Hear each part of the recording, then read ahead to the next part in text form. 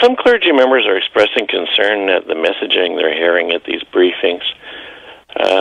Reverend Aaron Dick of the Gateway Baptist Church in Surrey recently wrote a letter to Minister Dix, and he writes, I quote, I feel compelled as a faith leader to request that people of faith be given the respect that is so overtly presented to every other particular group in this great province.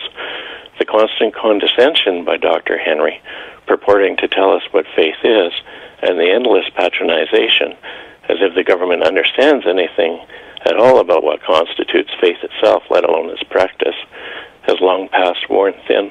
Dr. Henry, what's your response to this?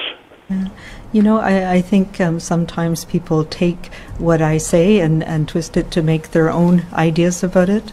I have repeatedly said that I have taken advice and had the privilege of speaking to many faith leaders in the last few months, and I appreciate their advice immensely. I have learned a tremendous amount from them, and I have said on occasions what has been told to me about beliefs and about faith. And I do absolutely believe that we need our faith leaders in crises like these more than ever before. And I really want to give my thanks and praise to the many, many leaders out there who have sent me their advice, their thinking, their thoughts, and the fact that they do understand the need for us to take measures to protect those that we care most about in our community right now. And I think, you know, we need to realize that there's fundamental differences between some of the things that I'm sorry, I've just lost my train of thought around that issue. But, you know, I don't purport to know everybody's ideas about faith. But I do know that there are great leaders in our community that are stepping up every day and supporting the people that they care about in their congregations and doing it in a safe way. And I just want to salute them. They have my gratitude and my admiration.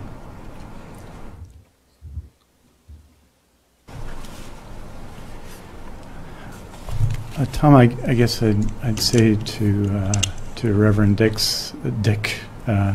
in this case, because he sent a letter to me that we have from the beginning, I think, listened to and reached out to faith leaders in BC, to hundreds of them, and I have a little bit of understanding of my idea of faith. I don't think it necessarily will be everyone's, but I can tell Reverend Dick that in our church that we've lost a lot of loved ones this year, including our minister, and that the loss of being able to come together on Sunday has been profound for members of that congregation, just as they have been for congregations around BC. And I am overwhelmingly inspired by the work done by faith communities of all faiths, of all denominations, to support people in their community in a difficult time.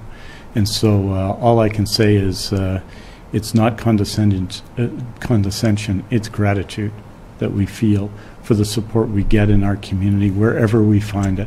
And for many people, that's in communities of faith. So we're with you, and we're asking you to join us in helping in this period to help heal ourselves physically and protect ourselves and our good health, and also stay healed and stay better as a community. So I think that's all I can say to this, that I think Dr. Henry has been unbelievably respectful. I so admire her approach when she talks about kindness, which is at the core, I think, of faith, of many faith views as well. She lives that every day, and I'm so proud to stand with her, and I just so disagree with the criticism that came in the letter. Tom, do you have a follow-up? Well, Minister Dix actually anticipated my follow-up question, so I thank you both for your responses.